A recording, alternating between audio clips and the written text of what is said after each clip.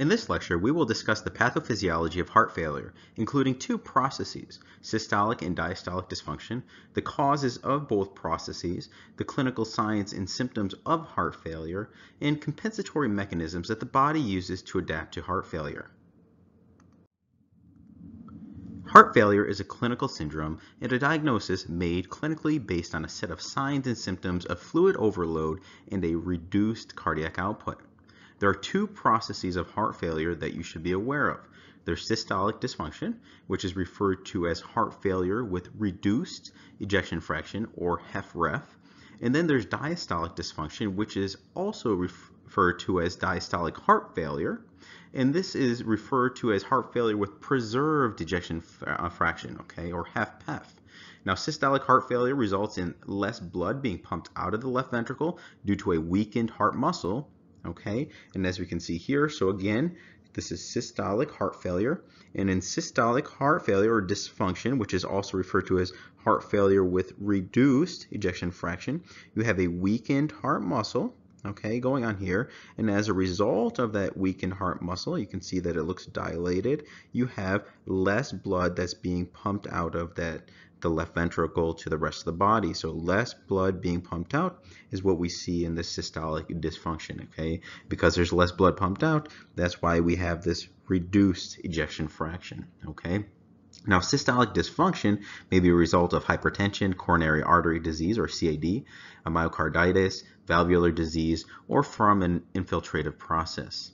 Now, in contrast to systolic dysfunction, we have diastolic dysfunction, or HFpEF, okay? And this maintains a preserved ejection fraction, but less blood fills the left ventricle due to the stiffened myocardium. So if you look here, so now we're talking about this diastolic dysfunction, okay, or HFpEF with the P meaning preserved. So remember, this R is reduced ejection fraction, and this is that preserved ejection fraction, meaning that if you get an echo, their left ventricular ejection fraction will be normal, okay? These with diastolic dysfunction. And here you have a stiffened heart muscle, so notice that it looks thickened here, hypertrophied, so a stiff left ventricle there, and as a result, it's so stiff and enlarged, the cavity almost looks smaller, and you have less blood that's able to fill that ventricle, okay? And that's what we tend to see in diastolic dysfunction, or diastolic heart failure. Now, diastolic dysfunction may also be a result of hypertension and coronary artery disease, as we saw with systolic dysfunction. Other common causes include just normal aging, so as you get older, obesity, and diabetes, all right? Now, most patients with heart failure will have both of these processes, meaning they're both systolic and diastolic dysfunction, or at least somewhat of a combination of the two. The outcome of systolic and diastolic dysfunction is an increase in left ventricular filling pressures, which are transmitted to the lungs and subsequently to the right ventricle and the body. So again, what's happening here is that our left ventricle, okay, in both cases is being affected, and because of that, you have pressure that's transmitted backwards, okay? Backwards pressure going to the lungs, okay, here. So this is blood coming from the lungs, so it's going backwards and eventually coming back to the right side of the heart into the body, okay? So that's what you have, an increase in pressure in here that's pushing it backwards. So that's the main concept in these, all right? And it's these increased pressures that cause the classic signs and symptoms of heart failure that include dyspnea, or shortness of breath, in which the patient may have difficulty or labored breathing. They may have orthopnea, which is discomfort when breathing while lying flat or in the supine position. So if someone lies flat, they may not be able to catch their breath, okay? Or they may wake up at night and have paroxysmal nocturnal dyspnea, or PND. That's one thing to look for. Peripheral edema you may see, and this is often swelling that is backs up into the lower extremities, and some of these patients may have pitting edema. Okay, the backup of pressure can also cause ascites, which is a fluid accumulation in the peritoneal cavity. They may have crackles, which is the clicking, rattling, or crackling noises that you may hear on pulmonary auscultation. And this is due to pulmonary edema, or fluid in the alveoli in the lungs. Okay, and this often does not clear after coughing. They may have elevated jugular venous pressure or jugular venous distension. And this is another clinical sign of venous hypertension and often seen with right-sided heart failure, which may be secondary to lung pathology or even severe left-sided heart failure that eventually becomes right-sided heart failure. Okay, and this increased back pressure into the superior vena cava causes that jugular vein to bulge. Okay, so you can see that SVC here in both of these images coming here. So if you have that backup of pressure into the SVC, you may see bulging of it in the neck veins. Okay, and that's what we mean by this JVD, or jugular venous distension. Now, an S3 is often heard. You may hear this with systolic dysfunction, and this is a sound heard in early diastole and results from a sudden deceleration of blood flow into the left ventricle from the left atrium. Now, an S4 sound may result from a stiffened left ventricle, as we said here. Okay, so we often see this in diastolic heart failure, and this is rarely ever a normal finding. Okay, now a few last points to discuss before ending are some compensatory mechanisms activated to adapt to a reduced cardiac output and increased pressures in heart failure. First, in response to an increase in preload, the heart dilates to improve myocardial contraction. You may recall that Frank-Starling curve, okay? That's pretty much what it's working on. Second, in response to an increase in the wall stress from the increased filling pressures and dilation, the cardiomyocytes may hypertrophy. Okay, this initially reduces wall stress, but eventually leads to reduced left ventricular compliance. These changes initially attempt to improve or maintain stroke volume. However, over time, it contributes to worsening cardiac function. Okay, so that's pretty much going on. When you have this pressure in the left ventricle, things may hypertrophy. Okay, so the heart initially tries to overcompensating by getting bigger. These cardiomyocytes hypertrophy, and as a result, but eventually over time, you may have this diastolic dysfunction where less blood can actually fill, or it just gets weaker, and as a result, you get worsening heart function over time. Now, another compensatory mechanism is upregulation of the Renin-Angiotensin-Aldosterone system, or RAS. Okay. Now, we won't go over all the details here of that system, but that's something you can easily search and find. But let's go over the highlights that are important for heart failure. Now, when you upregulate this RAS, this Renin-Angiotensin-Aldosterone system, you get an increase in angiotensin 2 and aldosterone. Okay, so you increase in both of these happen. Okay, and angiotensin 2 stimulates thirst and causes vasoconstriction, and this improves blood flow. Okay, so this angiotensin 2 will stimulate thirst. Okay, and it also causes vasoconstriction, and both of these will help, at least the vasoconstriction will help to get blood past, because you're trying to get it to the rest of the body.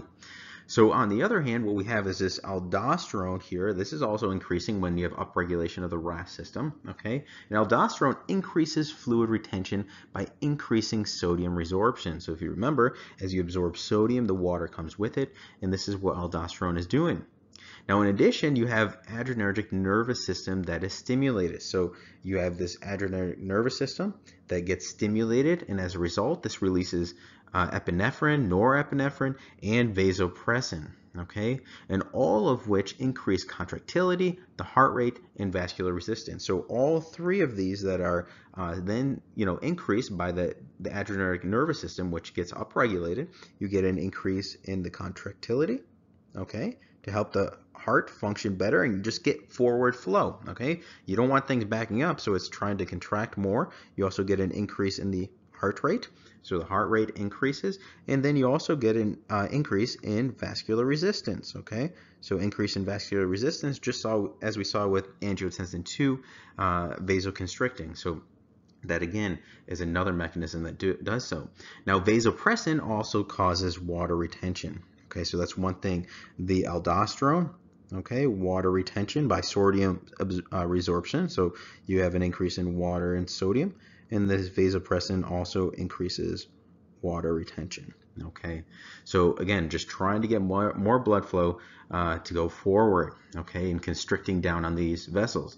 Now, in all, these mechanisms help to initially improve blood pressure and forward flow. So you're trying to get more blood in the vessels to increase the pressure and have blood flow going forward. However, over time, the increase in blood pressure causes an increase in afterload, okay, and this results in a reduce in stroke volume and increased ventricular preload, okay. So as you can imagine, as you're getting more blood that's pretty much coming in, okay, and you're having constriction of these vessels, so imagine your aorta or those distally constricting down, you're having an increase in pressure you have to work against. So the heart has to work against an increase in pressure, and that causes even more of a backup, okay? So you may have a greater thickening of the heart, okay, with time. You may also have reduced stroke volume, okay, and you can see you have an increased ventricular preload because you just have less blood flowing forward, okay. So that's pretty much the main things you're seeing over time. And the increase in volume also increases the preload, as we mentioned, and causes left ventricular distension with a consequent increase in pulmonary pressures and enlarged heart size from cardiomyocyte hypertrophy and elongation. Okay, so again, things just pretty much getting worse and moving backwards over time. Additionally, the elevation in these neurohormones that we mentioned causes myocyte injury and adversely promotes remodeling. Okay, so over time, all of these, while helping in the acute setting for the patient, okay, the body's trying to compensate for this acute heart failure or decompensated heart failure picture, but over time these are not good if not controlled, okay, so it's really important to catch these early. Now ultimately this results in a cycle of slowly worsening of the left ventricular function with decreased forward flow and increased pulmonary and right-sided pressures, okay, all of which lead to the heart failure signs and symptoms we discussed earlier of PND, dyspnea, orthopnea, peripheral edema, ascites, crackles, and so forth, okay. Okay, mostly those that pretty much represent right-sided heart failure, okay. Now, understanding these processes are important because when we discuss potential therapy options, these are some of the mechanisms that we try to go after. All right, let's briefly review what we discussed before we end. All right, so again, heart failure is a clinical syndrome. This is diagnosed clinically based on signs and symptoms of fluid overload and decreased cardiac output. Remember, some of the signs and symptoms you'll see on exam or with the patient describing are paroxysmal nocturnal dyspnea, okay, or dyspnea or orthopnea, the patient lying down, having to use more pillows at night because they get out of breath when they're lying flat, are some symptoms. They may be edematous, they may have weight gain, okay, so it's always good to look at what is their baseline weight and then have they increased over time, and that's some of the ways we look at how to treat these people and manage them with more advanced or chronic heart failure. Ascites, crackles, okay, an increase in the jugular venous pressure, okay, as the superior vena cava has backup of pressure and you see distension of the jugular vein. And then S3 and S4. Remember, S4 you may see with that diastolic heart failure, and oftentimes S3 with the systolic. Okay, S4 is really never normal. There's two processes that we discussed: systolic dysfunction, and this is when you have heart failure with the reduced, okay, ejection fraction, whereas diastolic dysfunction is heart failure with preserved ejection fraction. Okay, so two different processes that we mentioned. Remember, with systolic dysfunction, which may be from ischemia, hypertension, coronary artery disease, okay, you get a weakened heart muscle, and as a result, less blood. The left ventricle's heart function weakens and cannot pump blood forward, okay. With diastolic dysfunction, again, you can have this with hypertension, CAD over time, aging, obesity, diabetes. All risk factors can stiffen, hypertrophy of that heart, and as a result, you may have less blood filling. But remember, this is preserved ejection fraction, okay. Remember, most patients end up having both of these conditions, okay, both systolic and diastolic, or a combination, or one may start and often the other follows, okay. Now, we mentioned a number of compensatory mechanisms, all right. With the preload increasing, you have dilation of the heart, and that with the preload and all that stretching, the wall stress, you may get hypertrophy of the cardiomyocytes, okay, as we saw with this here, all right. So looking at the EKG, looking for signs of LVH, you may see, or a new pattern of that. You also see an increase in the Renin-Angiotensin-Aldosterone system, upregulation. We have an increase in angiotensin II that causes increase in thirst and vasoconstriction, aldosterone increasing water and sodium absorption, and then you remember the adrenergic, the neurohormones, epinephrine, norepinephrine, and vasopressin that increase contractility, heart rate, and increase vascular resistance, and the vasopressin also contributing some water into the vessels, all trying to increase blood pressure and also increase forward flow. But as we mentioned, over time, these can have deleterious effects on the heart and on the patient. Well, that's the end of this lecture. We discussed the pathophysiology of heart failure, including two processes, systolic and diastolic dysfunction, the causes of both of those processes, or at least common causes, clinical signs and symptoms that we can see in heart failure, and compensatory mechanisms that the body uses to adapt to heart failure. I hope you learned something.